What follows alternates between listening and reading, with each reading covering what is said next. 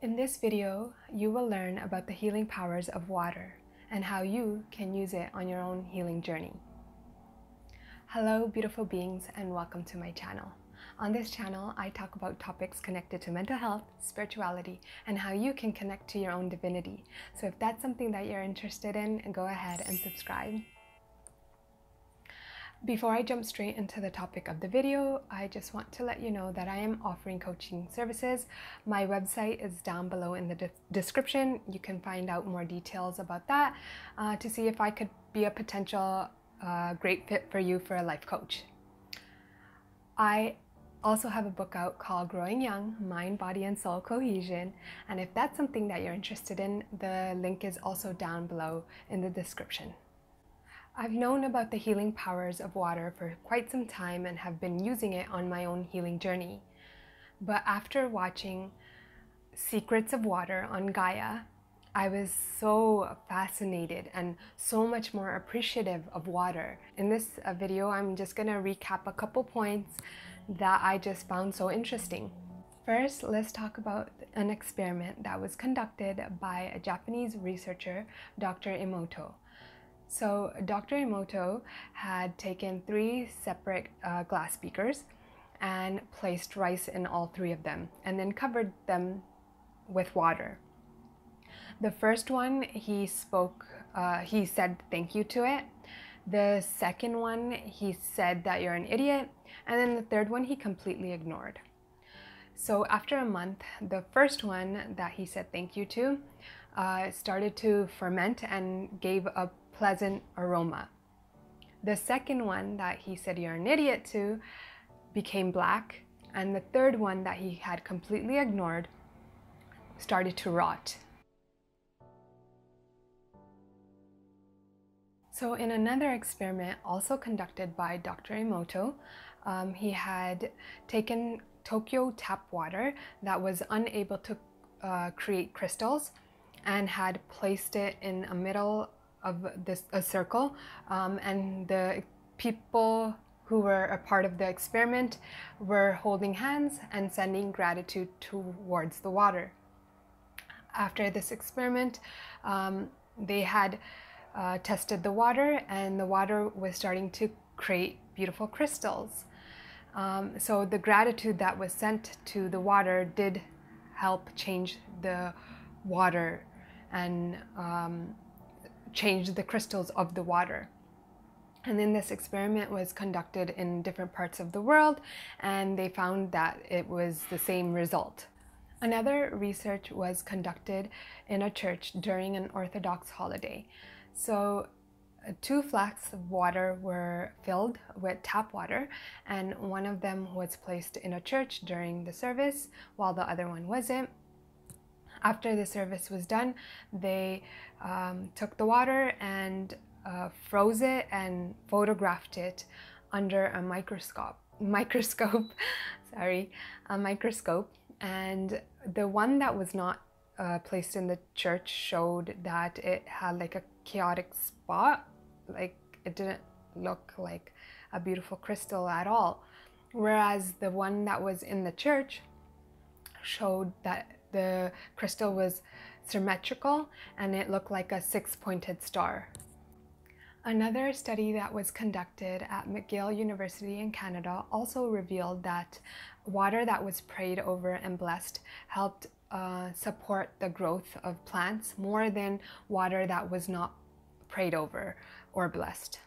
Water is at its most powerful state when it is flowing freely, and yeah, you know, like in a lake or in an ocean or a river. But when water comes to us through the pipes into our homes, it becomes dead water. It's negative water because the sharp turns of the pipes actually damage the water and it deforms the crystals in the water. So by the time it comes to us and we drink it or we use it in whichever way we use it, to take a shower or whatever, take a bath, the water that we're drinking or using has lost a lot of its healing properties. In The Secret of Water, Dr. Emoto had stated that like living water has beautiful crystals, whereas in less vibrant water or dead water does not. It doesn't have the same crystals. And the water that is in the city collects negative information through people and pollution. And also with like the sharp turns that I had mentioned before, that also deforms the crystals that are in the water. And with the chlorine that's in the water, crystals are not able to form. Science has proven that water holds memory and can change with the environment, with our intentions, with our words, and even with music. So how can you use this for your own healing journey? Well, let's just keep in mind that humans are made up of 70 to 60% of water. It varies depending on your age, your size, your gender. So yeah, we all drink water, right? So let's say before you drink your water, you change the memory of the water. So take a glass, take water and put it in a glass bottle. Why am I having a hard time saying that? Okay, so take a water and put it in a glass bottle. A glass is more ideal because glass is created of natural materials, whereas plastic isn't, it's chemicals. So let's say you take a glass and fill it up with water, and you say positive words to it, positive affirmations, send it positive and high vibrational intentions, or play high vibrational music around it, and then you drink it. That affects your body, right? Because the water that we drink does affect our body. Whatever we put into our body affects our body. So that's one way. Another way is you can take a nice, beautiful bath, and before you get into the bath, you can change the memory of the water by doing the same thing, you know, sending positive energy to it, high vibrational vibes to it, play healing music around it, that type of stuff. And then after you change the water, then you get into the water, and that can be another way of healing and using water to heal. I find it so fascinating that religion and like the spiritual communities already had always known that water held healing energy, and now science has proven that it's a fact.